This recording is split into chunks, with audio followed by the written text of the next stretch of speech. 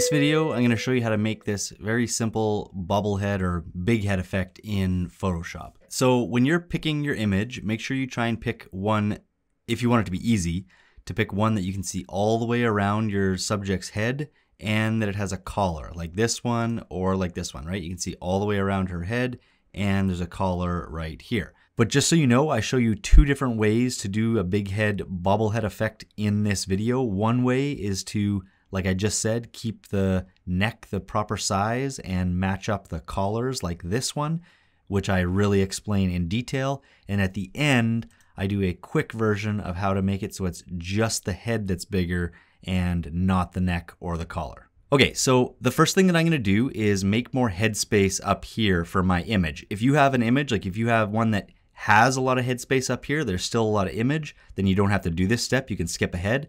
But if yours is like mine, where there's not a lot of space above the head, then we're gonna have to add more space up here on the canvas, because once we make the head bigger, we're gonna need more space. So to do that, we're gonna go up to Image and then go to Canvas Size. And I would say add like, I don't know, 15, 20% or something. So I'm just gonna add, this is 5,500 about. I'm gonna make mine 6,500 just in the height, because we need it just up here, not the width. And click OK, and that's gonna make this. It's gonna kind of distribute it evenly on the top and the bottom. So now I have to go over to my background layer, my image, and unlock it. Just click on the lock and go to my move tool over here, click on my image, and I'm gonna use my arrow keys to like bring it down, or you can just click it and slide it down. I'm gonna go further than what the image is, so maybe about right there.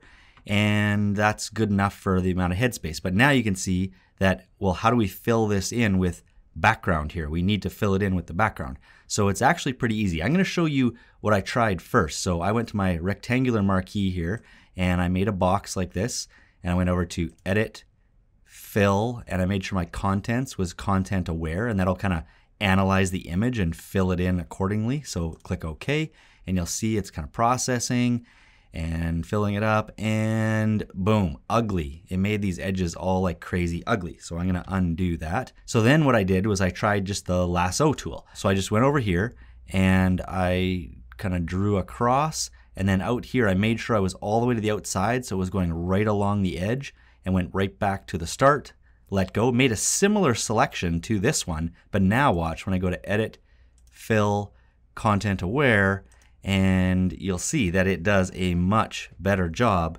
and makes the background look almost perfect, like seamless, right? Just look at this, just great fall off right there of this kind of highlight or shot, whatever this is here.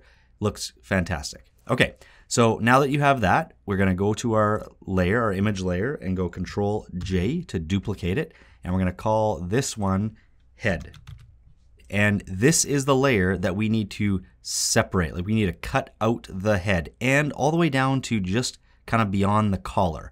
So we're gonna use this, the fourth tool down here, 1, 2, 3, 4, which is the quick selection tool. If you don't see it, right click, it might be magic wand tool or something. So click on this one, quick selection tool, and then go up here to select subject. Now usually Photoshop does a really good job of selecting subjects like this. This one did a really good job, but if yours messes up, then you might want to zoom in and use these plus and minuses. So let's just pretend I'm going to use the minus. Let's pretend you had a chunk missing like that. Then you go to the plus to add it back into your selection. So just kind of paint over it to get it back into the selection. If you had an extra chunk like this, then you'd use minus to shrink it back down to be the proper selection right there.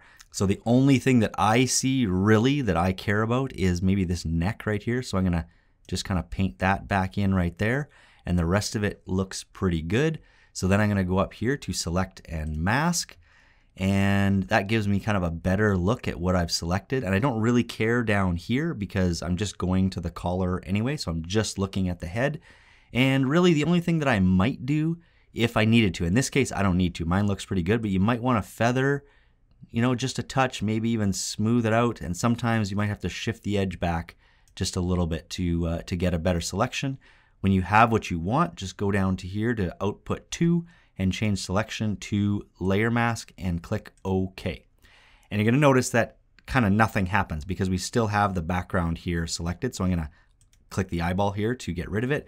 And you'll see that this mask that we put on, that the white is what's still left from our image, and the black is what's been covered up or kind of erased. Not really erased, but has the illusion of being erased. So with that in mind, we're gonna actually use a brush that's a black brush. So down here, make sure it's black. If you need to, use this arrow thing to flick it to black in the foreground here, and select a fairly large brush with a fairly high hardness. And you're just gonna go and, actually I need a bigger brush than that. And you're just gonna go and erase the body as well. Oh, also, see how this is kind of see-through there? Make sure your opacity is all the way up to 100 as well. So you can really just erase everything. So I'm gonna erase all the way up to there really quick, and then I'll take my time around the collar, and I'll probably, around the collar, I'm gonna drop my hardness down and go in here and just have it a little more faded along that edge right there. Okay, so that looks pretty good. And then we'll zoom out, bring the background back, and again, it'll look like nothing happened. But now we're gonna click over on the thumbnail side, not on the mask anymore, but on the thumbnail side here, and go Control T. And that'll allow us to go to the corner and stretch out the head layer here to make it bigger. Now, all that you're looking for is that you just can't make it like larger so it's wider than the actual body right here. So I have to kind of bring this back to kind of make it the same width as the body. So I'm gonna go to about there probably. No, bring this one back. And then I'm just gonna use I'm gonna click on it and kind of drag it down. Don't worry about anything that's sticking out here. You're just trying to line up kind of this shoulder and this shoulder. So I'm gonna have to shrink it just a little bit more once I brought it down to there.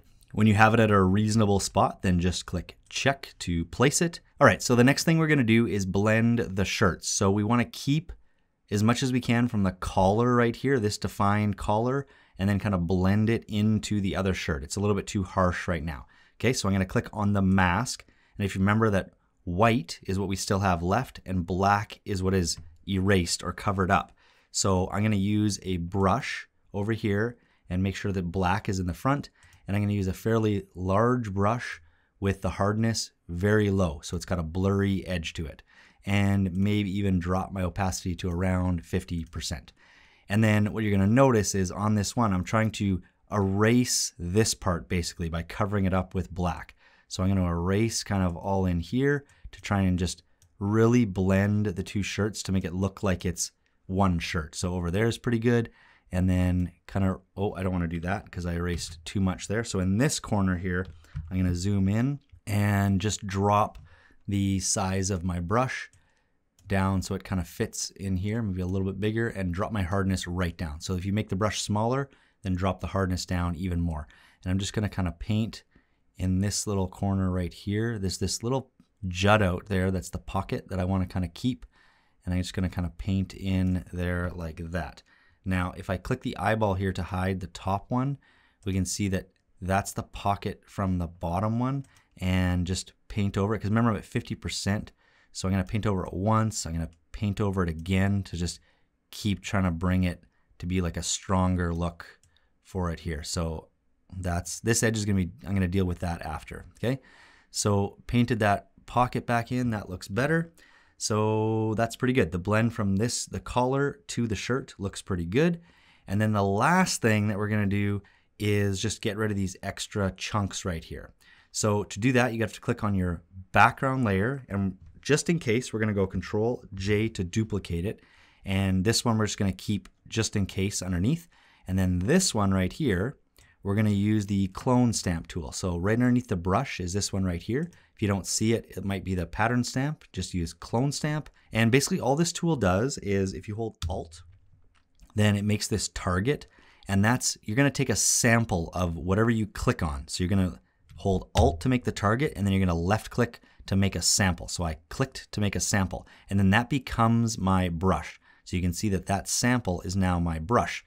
But you can't just paint away, because look, if I paint here and I paint to the side, it's just like duplicating from that spot. It's not going to stay as that the whole time. It's mimicking from that spot over. So if I kept painting, you'll see that it'll duplicate wherever I was from that spot and then all around. So I'm going to undo that, obviously. So once you hold Alt and you take your sample, and you should take a sample close to any parts that you want to get rid of, then you're just going to start by just painting over them. Don't go too far, just paint over it. And then if you end up erasing, like covering up some of the body here, like on my shirt, that's okay. We'll fix that up in a second, okay? So just paint out the obvious parts that you need that are missing. I'm gonna go over here, hold Alt, take a sample from here, and then paint in this part. This one should be a lot easier.